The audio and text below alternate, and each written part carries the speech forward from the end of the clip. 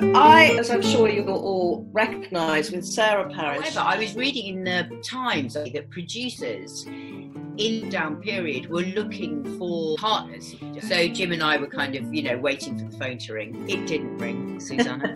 Welcome to my world. I remember having meetings with the BBC and sitting opposite people like her, who their modus operandi is to say nothing. Yeah. We lost our first daughter back in 2009. So after she died, we really wanted to give something back to the hospital that had made her well enough to bring her home. And Jim and I sort of found ourselves suddenly in Parliament, asking the government for match funding, which we got. So we immediately got 2 million. Yes. Any physical challenge, I am there. I would love to come and join you and help you raise money. I wish you never said that, because in 2022 we're doing a pig-to-pig cycle. You know the pigs?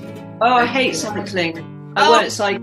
Oh, come on. But the bane of my life, I've often thought about just whipping along. We looked like a really awful amateur country and western girl band. I think the time came for me where I suddenly embraced navy blue.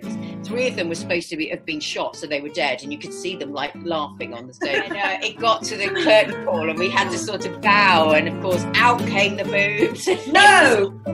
Yeah, it was just a nightmare.